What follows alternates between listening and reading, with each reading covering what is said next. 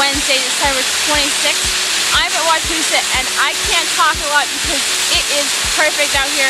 I don't want to waste your time. I gotta get out skiing. So today, 9 trails open, 4 lifts running. We made snow all night. We made snow on Lookout Mountain, Challenger, Ralph's Run. They're still going if you can't hear it, can't see behind me. And guess what? We have a winter storm warning in effect for the area. Tonight into Friday morning, 6 to 10 inches are expected. I am so excited. We've already got so much snow that we made overnight and over the week.